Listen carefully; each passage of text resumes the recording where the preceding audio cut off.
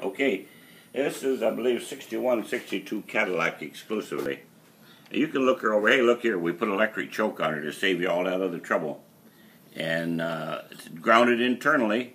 So all you got to do is, when it gets 45 degrees out, turn that, loosen up those 3 screws and turn that assembly. Put the retighten the screws, and that'll put the blade in that position right there. Let them see what position it is. Then as soon as you put your hot wire on here and turn the key on, it'll open it up like that after it starts. You got all your, this is all your Cadillac stuff, your linkage, your Cadillac. You know, you can look at that thing, you can tell it's exclusively Cadillac. See here, that's Cadillac only. Okay? Okay? Okay, we're going to start it up with no load, or just like a light load with a car or neutral or park or stick shift, whatever it is, without putting it in gear. Then we're going to go back there and put it in gear, just like you're driving down the road. Only we're going to start putting a load on there. The faster the RPM goes up, the more load it puts on there, till it will eventually go up and stall the engine out. But we're not going to let it go that high, because we're going to put a limiter on it, electronic limiter. But we're going to put a load on there would be the equivalent about twice the weight that the car would be normally pulling. So there'd be no question about it.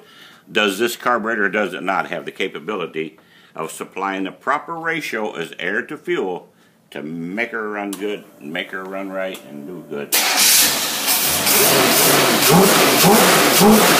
That loud popping you hear, that's the back barrels kicking in.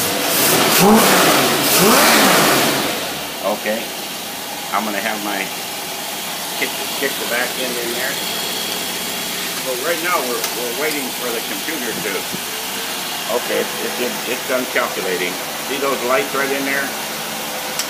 It's got a bunch of, it's reading, making measurements. The computer is, through all them wires back there.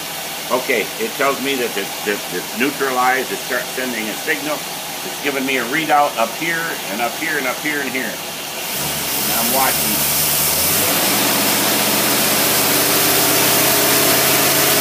As you can hear, that carburetor's not even struggling.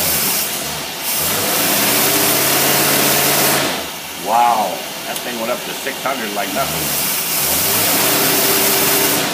You hear it, it went up so hard it almost started shaking the motor out. Okay, that thing's ready to go for sale. That's a beautiful, beautiful running Cadillac carburetor. It's called a 4GC. I believe made by Rochester. 4GC. There was several different Cadillac options during those years, but this is the 4GC.